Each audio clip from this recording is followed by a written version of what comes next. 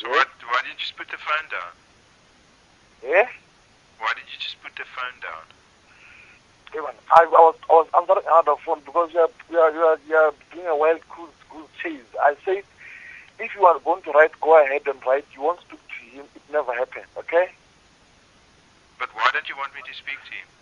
I said no. We don't want to. Why do you want to force us to speak to you? Because he's a politician. Yeah, but I said no. But there's got no obligation to speak to you. Okay?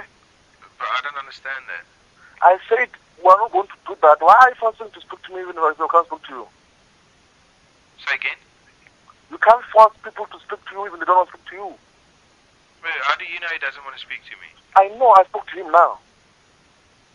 How do you mean you spoke to him now? Fuck you, man. Say again? I said fuck you. Are you swearing at me? Yes. I mean, why do you do that? Because I'm telling you that you can't force yourself to speak to people even if they don't want to speak to you. What is your problem? I've got no problem. I just want to speak. Fuck you.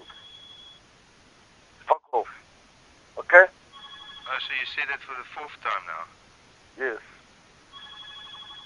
Can you give me a contact number for Julius Malema, please? I don't want. Thank you. Bye-bye.